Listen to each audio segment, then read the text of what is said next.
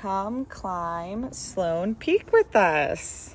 We are hitting Sloan Peak and we're taking the corkscrew route up to the top.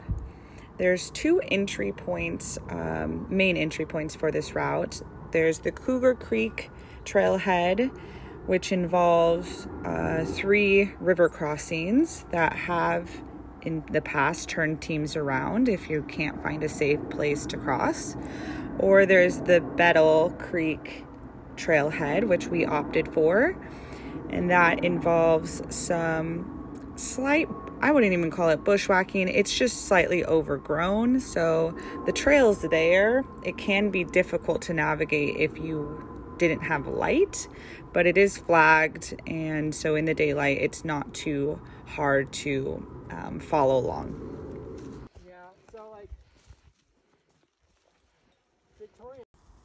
We have a big group with us today. We are taking some new mountaineering students who have just spent the last 6 months training and refining their alpine skills on this climb with us today. This is our first pit stop and lunch break of the day. We decided to make this a 2-day climb, so we will be camping overnight, which allows us to have a really relaxed and kind of leisurely first day approach. So we are making our way to the campsite where we think we want to camp, somewhere between 5,300 feet and 5,800. We're approaching it now. We're setting up camp. Most of us can fit in this one area, and then me and another climber decide to go off on just the other side of the tree line and set up our camp over there just to have some more space.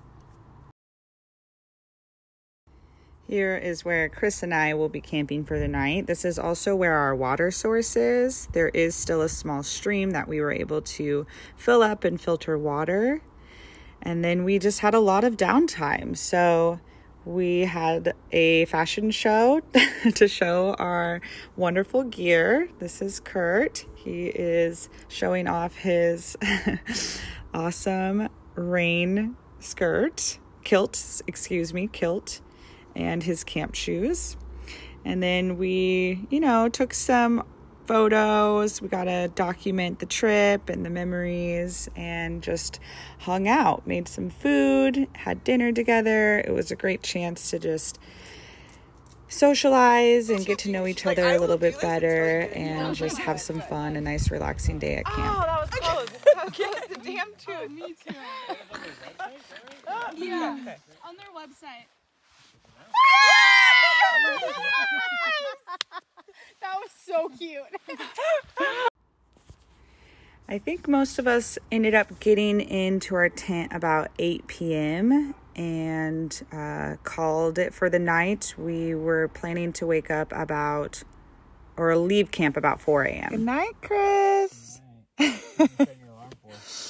Let's see. We want to be up by 4, yeah?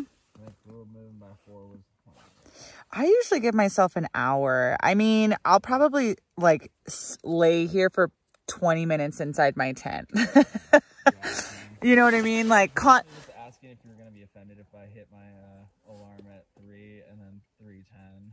No, I will probably be doing the same thing. So I got up, went to the bathroom, brushed my teeth. I'm not much of a breakfast eater. And then met up with the rest of the team, made sure everyone else was in line for our 4 a.m. start. Everyone did awesome, and we took off from camp.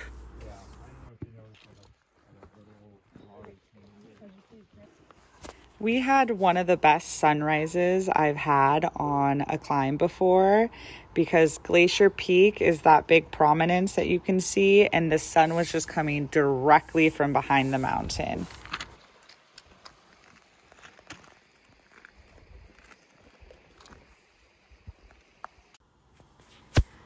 So the route up to the glacier was mostly snow-free. There was a few snow patches, but we managed to stay on the rock up until the glacier. And as this is the glacier here, and as we're approaching, we're trying to figure out the best route on the glacier, or even how to get on it safely, because it is quite moated around the rock formation.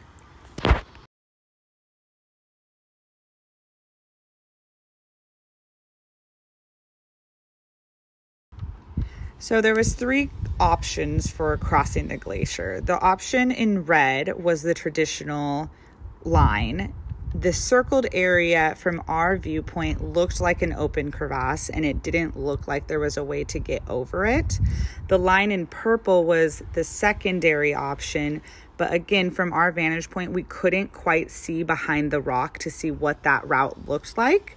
So we opted for this blue kind of meandering route, which was really fun, and the snow bridges all were solid for us to get to the scramble portion. Here we're just getting ready to get on the glacier, roping up, getting our crampons on, taking the final, quick view of Glacier Peak and the sunrise.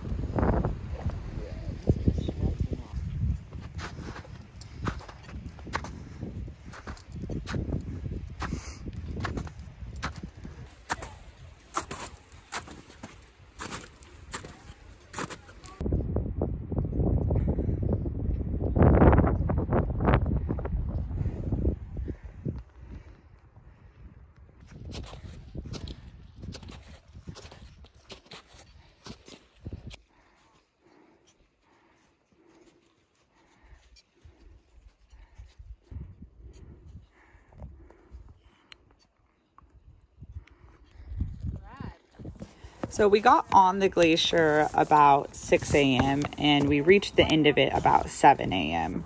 Here we're just taking off the ropes and our crampons so that we can scramble up to the top. For most of the scramble, we're actually following a goat trail. You can see the line kind of cutting through the side of the rock there. And then other than the trail, there's a little bit of class 3 moves getting through the rocks.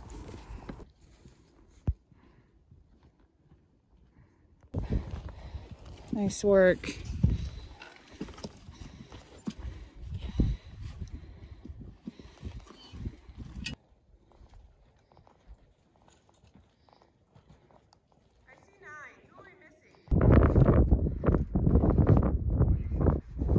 Nice. Yeah, there's the bear hug. There's the bear hug. Good holds on both sides. Yeah, that's a solid bomber crack. Nice. All right. Okay. Do the deed. There you go. Hold it. One more time. Oh. There you go. Ah! I had actually never heard of Sloan Peak until this year, but I feel like it is totally slept on. It is remote, uncrowded, and has a great variety of trail, terrain, rock, and glacier.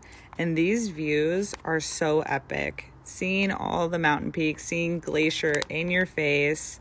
I mean, I would recommend this route to anyone who is interested in alpine climbing.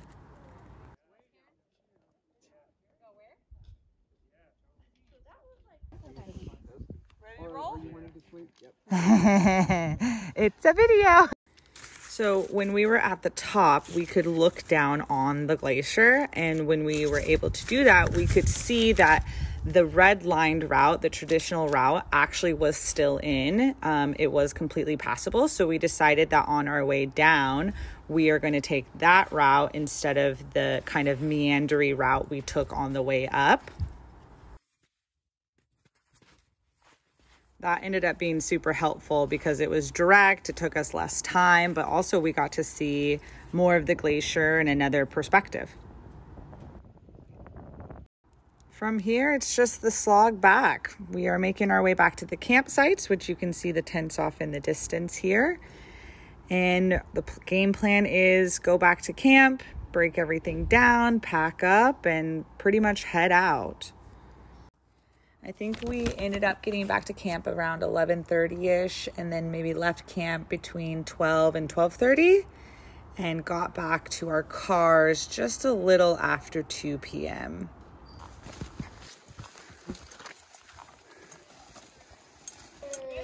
Nice work, guys! Oh, you're so cute! All right, good job, guys. I can't even feel his pack. Yum. Get it. Just chugging. This team did so freaking good. I'm so proud of everyone that was on the team, and I would climb with any of these guys again. It made for an epic trip.